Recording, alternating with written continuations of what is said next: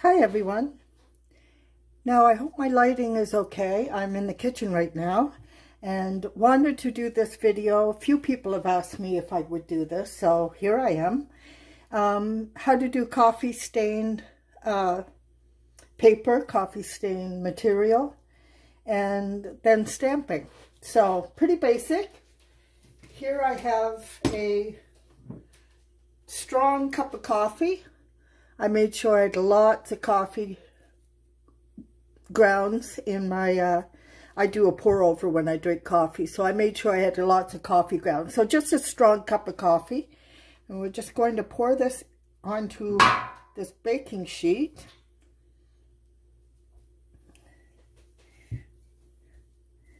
And we'll start with this piece of material, I think.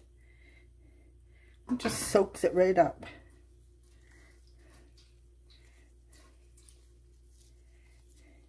I think I'll leave that on the side for now because I'm going to do a sheet of paper.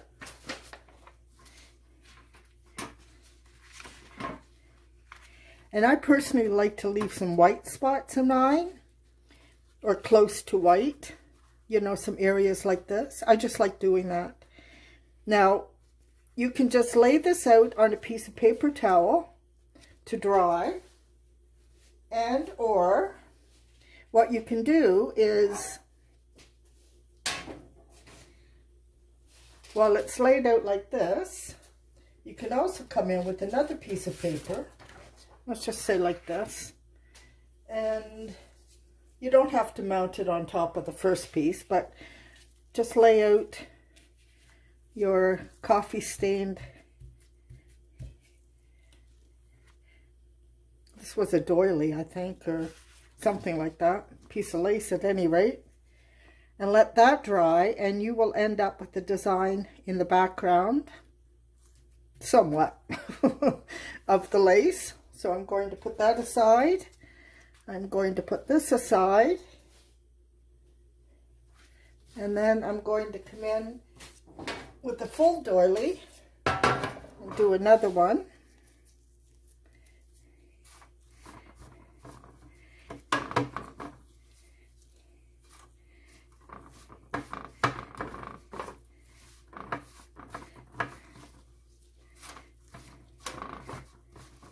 We could just pour some more coffee right over the top here.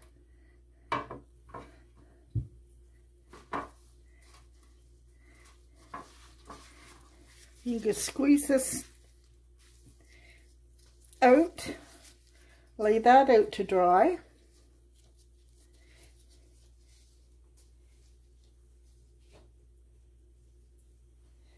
Some more coffee. I'm going to take my piece of material. This is just from a pillowcase.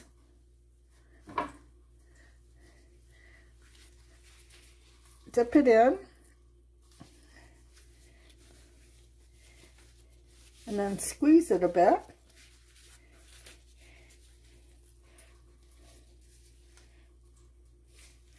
Lay that out to dry.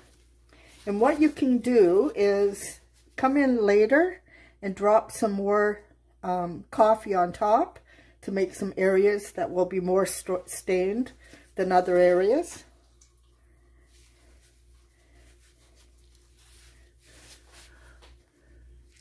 So I don't know how much you can pick up there. Some areas were darker than others. And then let's just do another.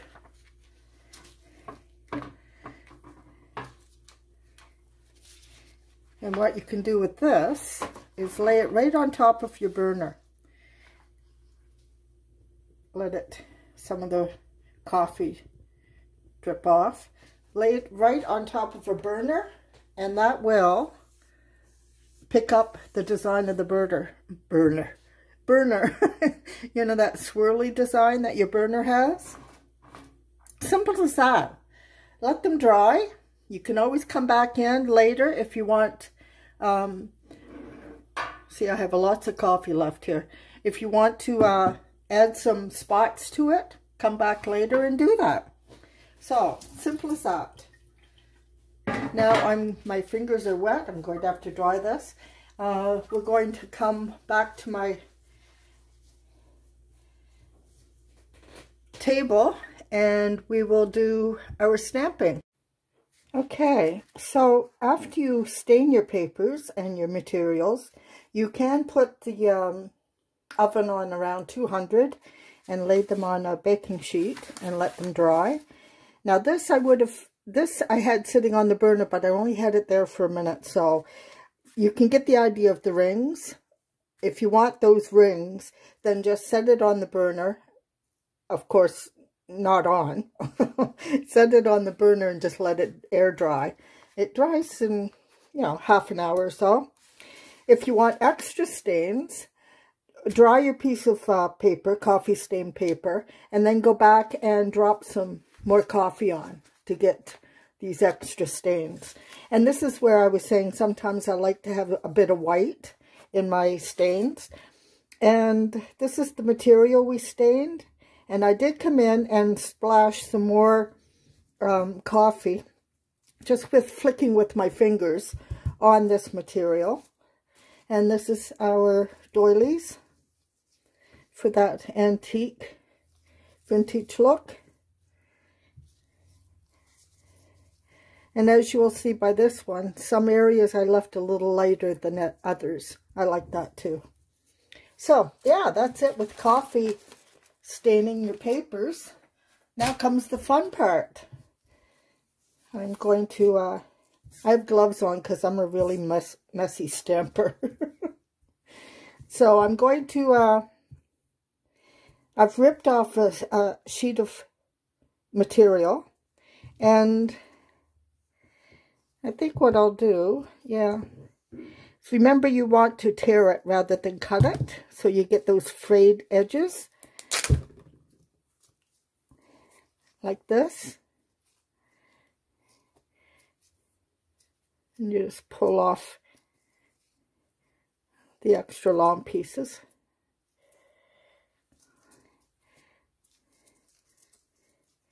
Like that. That's a perfect size for a little stamp. And cut it, the sizes that you want, obviously. Okay, I'm going to do, let's see, I have 4 stamps here. And then I'm going to show you how I do it with the,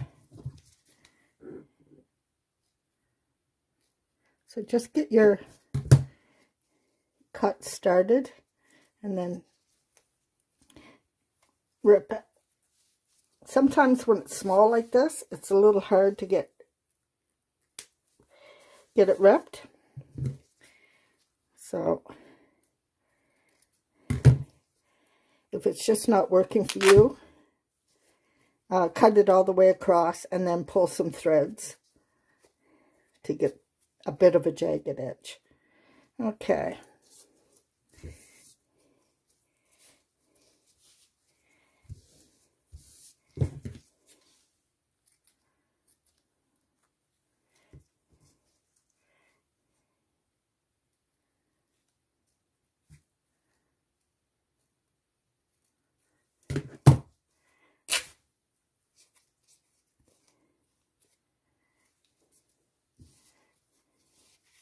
Now I have a larger one, so I need a larger piece of material. I don't know if I can get this on. No. So I'm going to grab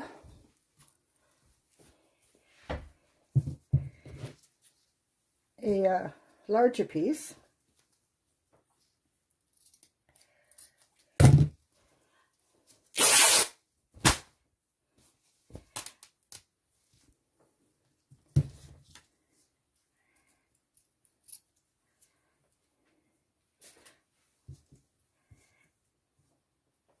Let's see, I don't want this seam here, so I'm going to cut the seam. This is, you don't want that, so cut that off, and then cut a strip that's going to be large enough for, one of your larger stamps.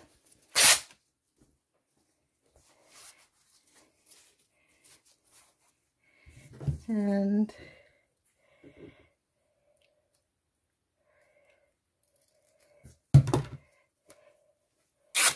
okay, so I have one larger and 3 smaller ones.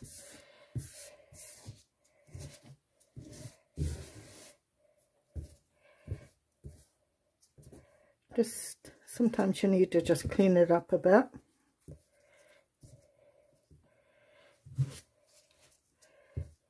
Okay, now I'm just going to use archival black ink.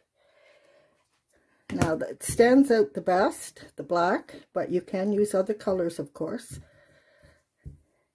And let's start with our little house mouse.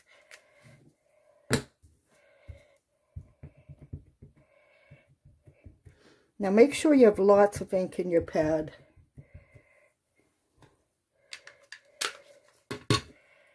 I'll use this one.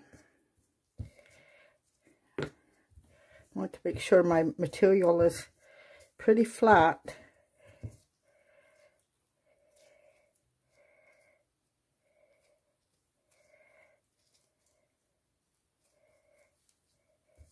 Yeah, that's not the greatest piece of material, but we'll do it anyway. We'll see.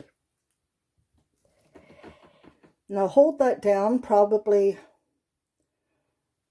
15-20 seconds to make sure the material soaks up your ink.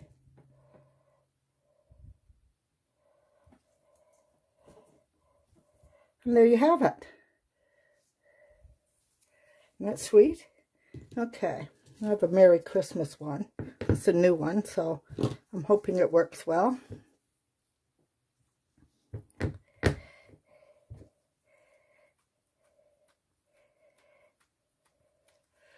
Lots of ink.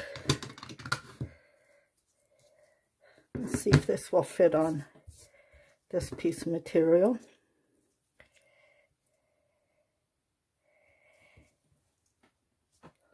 I don't think I got this very straight.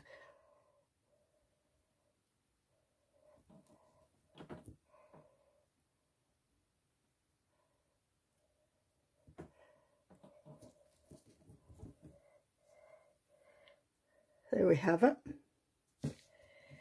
Okay. And I have a large one here.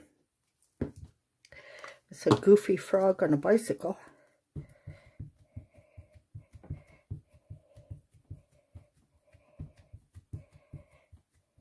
I love these stamps. Great imagination, those that design them. Okay.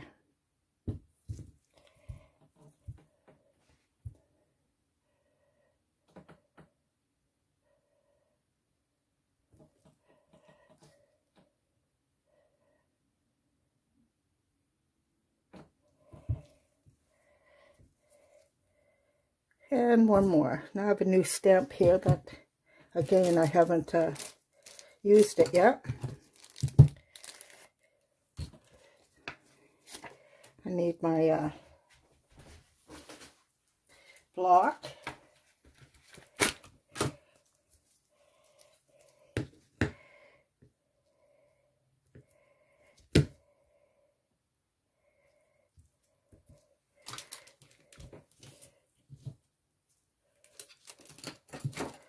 Oh, I had little threads all over the place here. Okay. I hope I have that straight.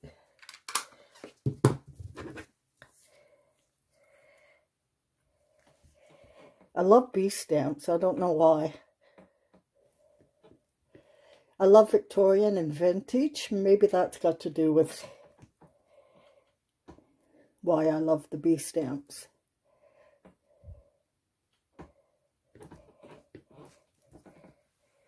And there we have it. Okay, now I'm going to set up my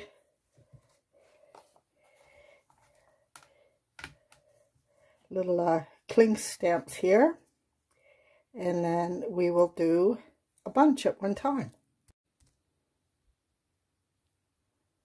Okay, now I have some cling stamps. laid out here so that we can do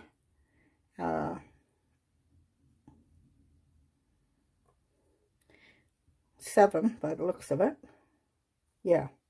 Okay. I'm just going to apply my ink.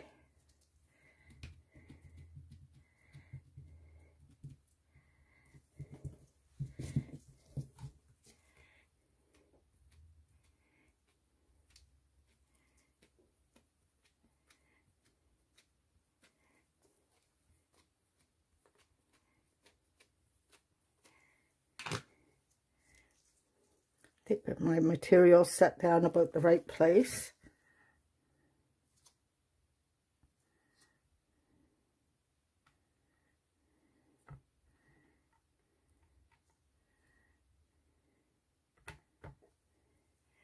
And then press.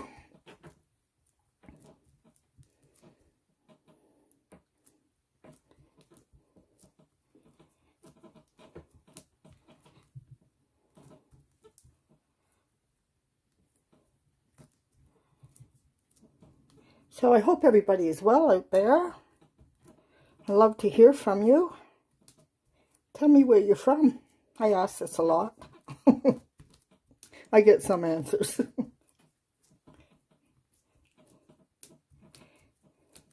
Okay.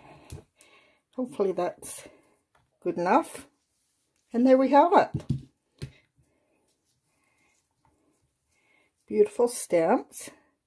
Now, of course, I'm going to rip these. I'm not going to cut them because I do want the frayed edges. So, let me see. Let's do this one. Let's cut this way first so that we have...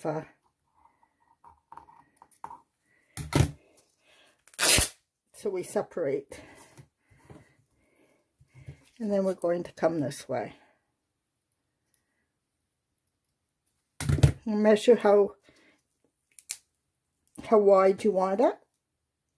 Yeah, sometimes it's really difficult to rip.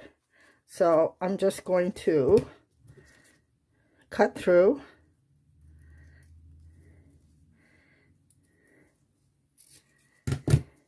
And then pull some threads. That one's sort of ragged looking. That's okay, sort of the point, isn't it?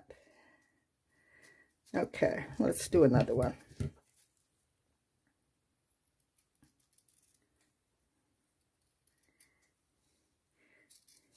When they're small like this, it's hard to rip. Let's get this a little bit straighter. I mean, no perfection here. We're talking about little raggy tags. So just pull. And this will give you a little edge here. Let's cut this too.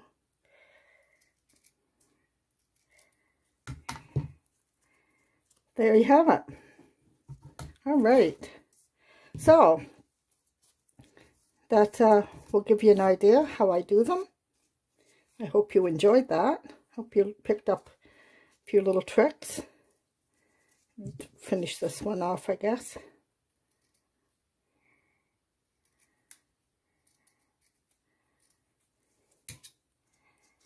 So these are great to add to cards for journals, mixed media pieces.